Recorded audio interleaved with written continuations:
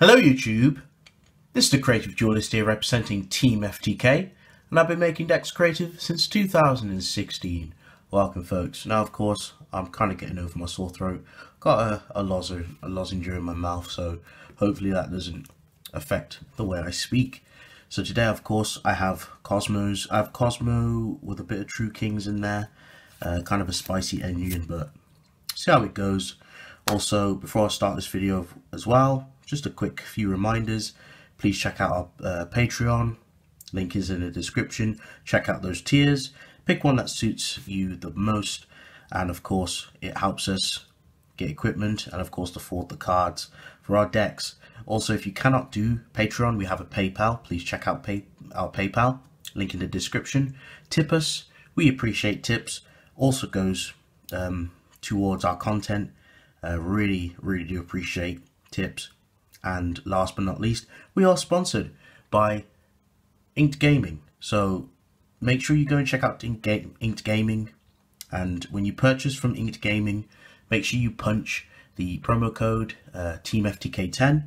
I repeat, TeamFTK10 for your 10% discount on anything you purchase from excuse me, from Inked Gaming. Inked Gaming sells a wide variety of items, mats, keyboards, mouses, etc., and also dices, I think.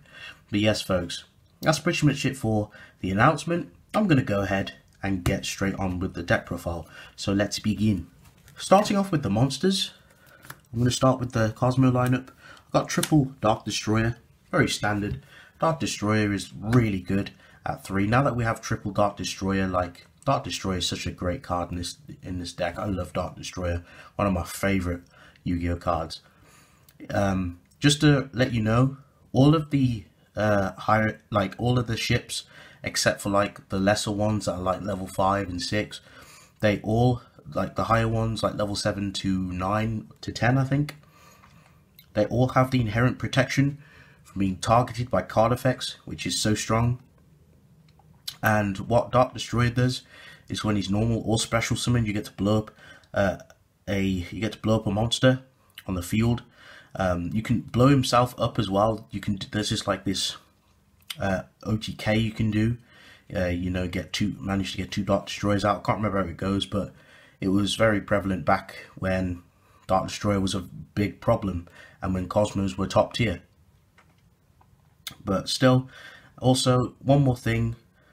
All the Kozmos, except for the pilots, have the effect where if they're destroyed and sent to the graveyard, you can banish them from. You can banish it from the graveyard, and of course, special summon a Kozmo monster from the deck. That's you know, that's a level lower than its original, so you can float down into the pilots or into another ship. So with Dark Destroyer, he's level 8, so you can just when he's destroyed, you just go ahead and you can bring out a level 7 or lower Kozmo monster. So you can either bring out Tin Can, Wind Can, you can bring out Forerunner, Wicked Witch, anything you like. Just letting you folks know that as I progress through the deck profile. So triple Dark Destroyer, you got to play 3 of it. And of course got the one Dark Eclipser. This one's interesting. When Dark Eclipser, I think he's an exception. When he's destroyed, he doesn't float down. He helps you search for a Kozmo monster, so you can preferably use Search Dark Destroyer. So Eclipse is okay in that aspect, and Eclipse negates traps by banishing a Kozmo monster from your graveyard, so he's really good against generic decks that play a lot of traps. Going now and continuing on, I've got the double Forerunner. Forerunner's pretty decent. During your standby phase, he gives you 1,000 life points. Really good, because in this deck you're going to be paying a shit ton of life points, so Forerunner helps to make up for that, for the losses of the life point cost that you will be paying throughout the duel. I've got the triple Slip Rider.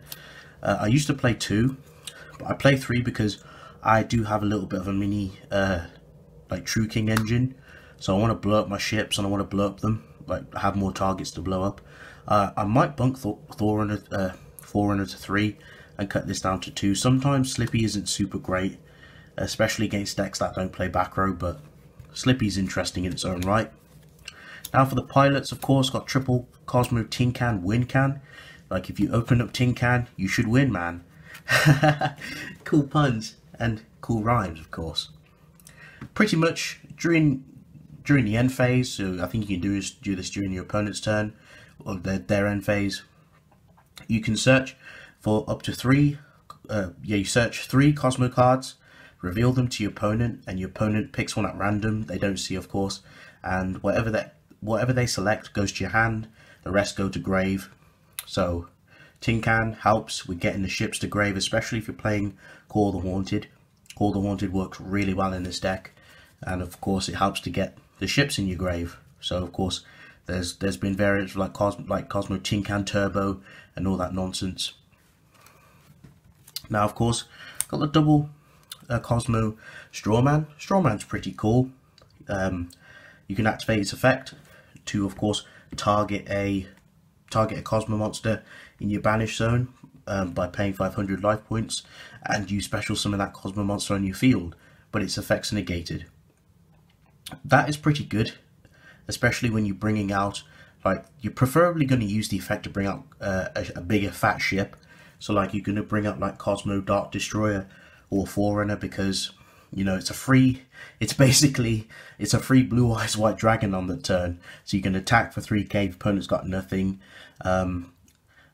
Strawman will pop the ship, because at end phase, after you bring it out with that effect, you blow up the ship, and of course you plus because they activate in grave, so you'll get more mileage off the ship you bring out and that was destroyed.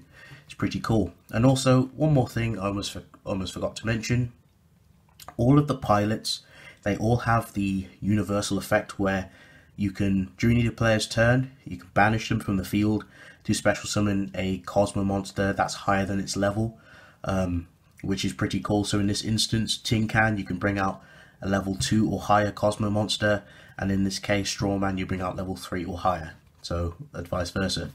And of course, for the short-term abbreviation, or the slang word we like to use, we call it tag out, so we usually tag them. Very cool, very good in certain situations. That's why I do like the pilots. And of course, continuing on, got the one Dark Lady. She's pretty much, you can negate a monster effect by paying 1,000 life points and negate the activation and destroy the monster. Pretty cool. It's pretty decent in that own right. So it's like kind of like a Divine Wrath. One Wicked Witch, standard. You can pay 1,000 life points. She can't die by battle or card effects that turn, and of course you can tag him. Of course, the one Sword Trooper, just to bring back, any, like if you got like a farm girl in grave or a straw man in grave, you can just bring it back. How you can bring back any of the psychic Kozmo monsters, so you can bring any of these that are kind of just left in the graveyard. So Sword Trooper is really good in that aspect. And of course, speak of the beautiful lady herself, one farm girl.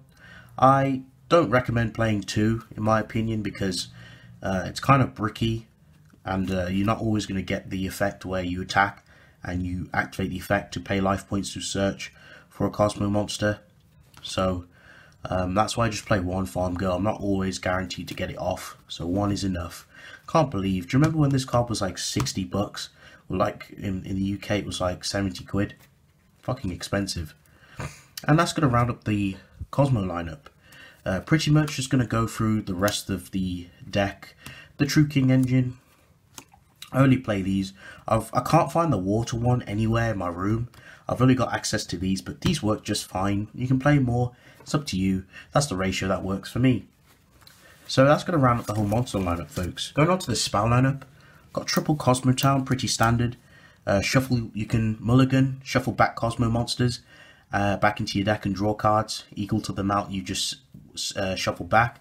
And it's really cool because you can pay life points depending on the monster's level of the Kozmo monster that's banished and add it back to your hand.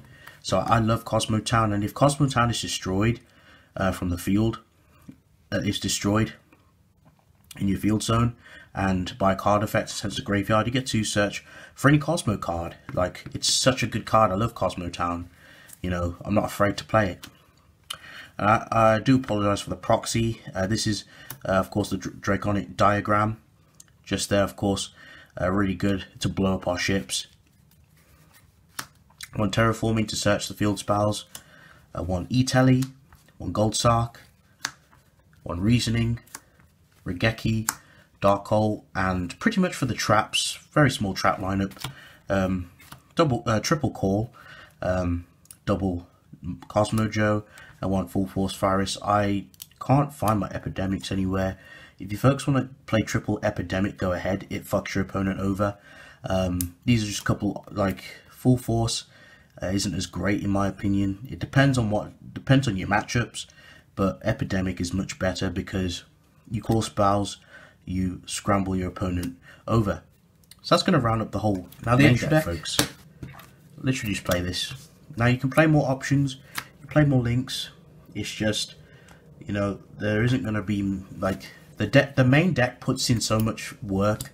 You really don't even need the extra deck. This is just there if you get the cheeky, you know, 2 Slippies and slap those over Slippy and make the Infinity package. But literally the main deck puts in so much work. The ships do the damage, the ships do the talking. But yes folks, that's going to round up the whole main deck, extra deck, and the whole profile. So thank you all for watching. If you folks enjoyed this video, please remember to leave a like, comment down below. Feedback is always nice to hear. Tell me your thoughts down in the comment section. If you folks would like to give me any suggestions on what I should play, please feel free to. And of course, make sure you check out those links down below. Check out Inked Gaming. Check out our Patreon, PayPal. Support us the best you can.